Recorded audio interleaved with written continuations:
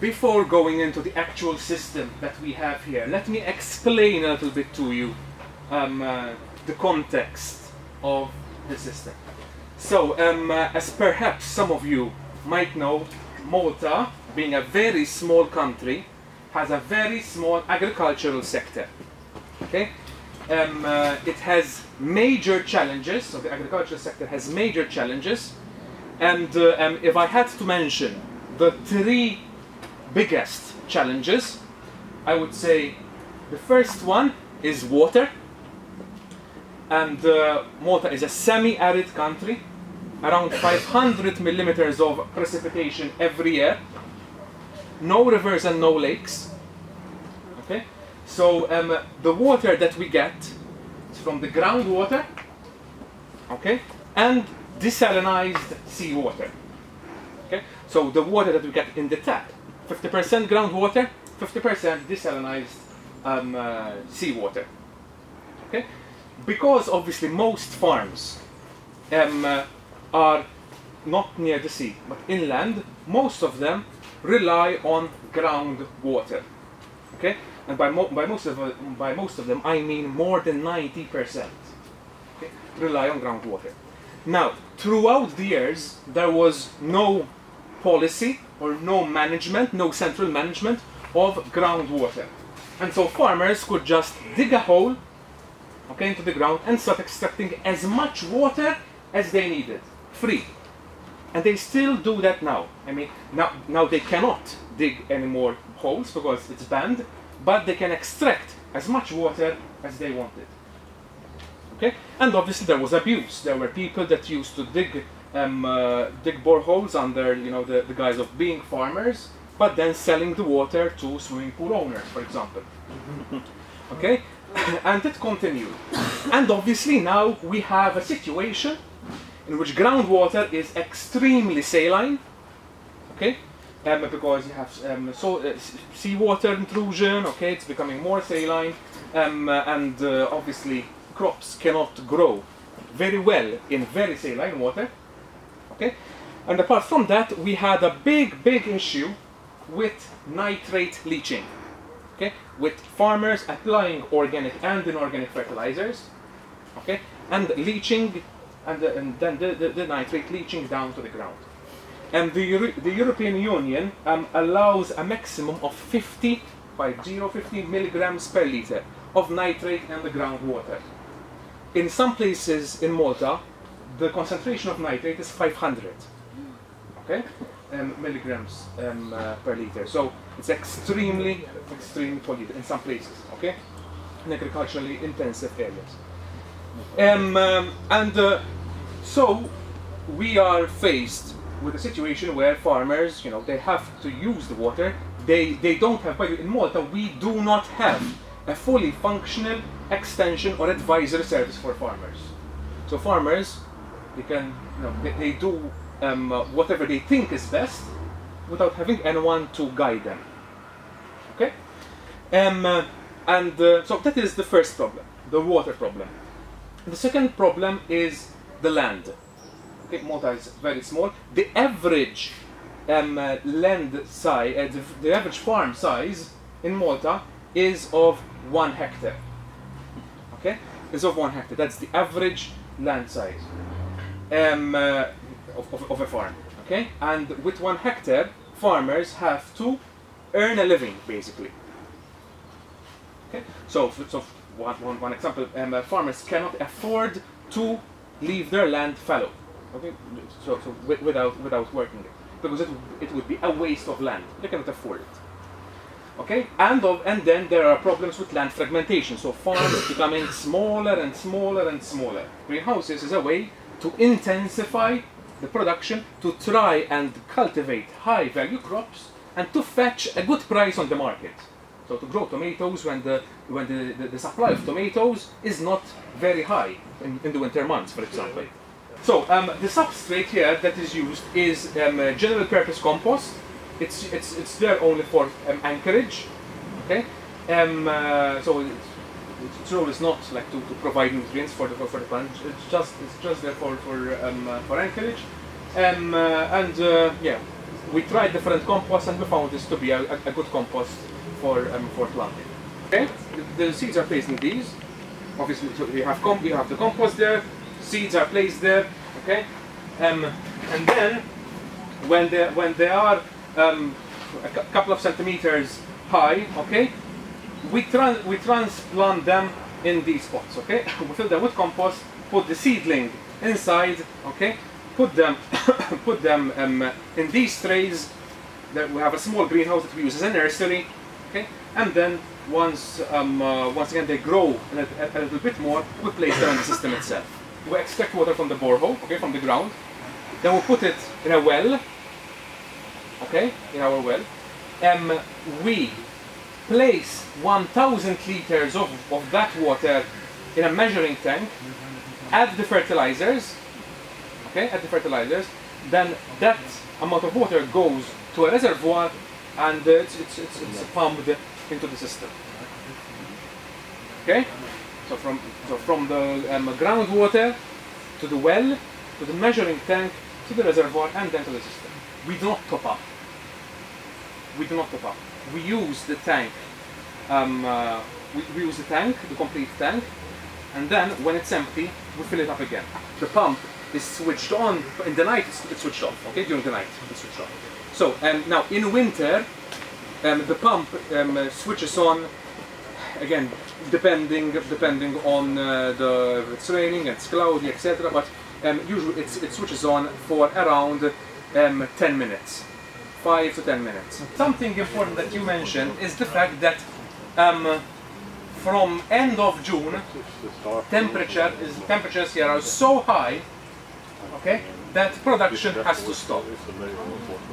Okay,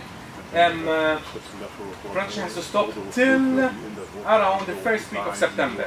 The temperature sometimes go up to 47, 48 degrees. Okay, 47, 48 degrees. Okay, it's really, really hot. Okay, and the roots start to crumble almost. Okay, so we tried different ways to chill the water, but we were not very, very successful with those. Okay, again, some of them are very energy intensive. One lettuce, okay, takes, okay, approximately, because it varies because of the season, around 1 month to grow. So basically, a greenhouse like this, not that, okay, this one, is around 10,000 euros to build. Now the plastic is replaced every 3 years. As you can see, there is a ventilation. There's ventilation there. Now these greenhouses are not exactly the best types of greenhouses in Malta. Okay. Ideally, greenhouses in Malta, as now they are constructing, should have ventilation up there. Okay, and not there. Okay. Not there. There is a window over there and a window over there. It maintains too much heat. Okay, using this type of ventilation. The ventilation up there, okay, would make heat escape better. Okay. Now, the setup, okay, to set up all this with the channels and the chains and everything, and the pumps and all the system, it costs around another 10,000 euros. If we decide to empty everything and put the greenhouses, the seedlings, all at once, so the 10,000 lettuce at once, okay, it would cost 500 euros. The seedlings, the plants would cost 500 euros to buy the seedlings, and you need around 100 euros of compost. Okay, 100 euros of compost for this, for the anchorage. Okay. Now the pots cost, again, to buy 10,000 euros. Again, I'm talking about Maltese prices. Okay, 600 euros. Okay, for 10,000 pots. You can Maltese prices. Pots are not recycled. Okay, because it would because of diseases. Approximately, we need around 3 euros of fertilizers every day. That's what we use here. Okay, around 3 euros of fertilizers every day. We also need around 4 euros every day worth of electricity for the pumps.